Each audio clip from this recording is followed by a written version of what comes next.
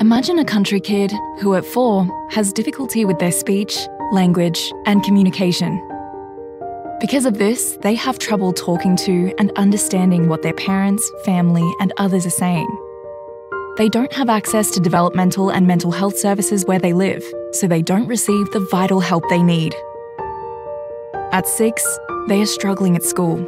They find it hard to communicate and express their thoughts, wants, and needs to their teachers and classmates. They have difficulty following instructions, find it hard to learn, and are falling behind their peers.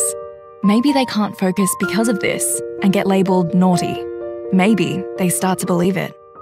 When they start high school at 12, they find navigating and adapting to this new world and making friends impossible.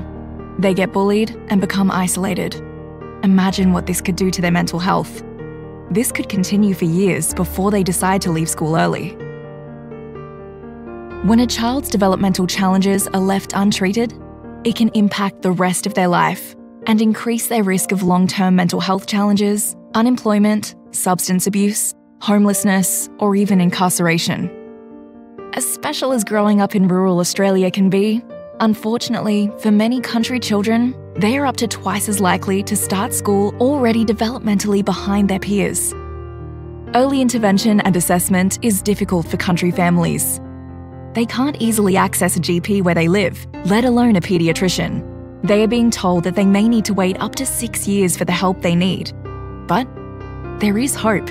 With the right support earlier in their lives, country children can get back on track and stay on track to reach their full potential.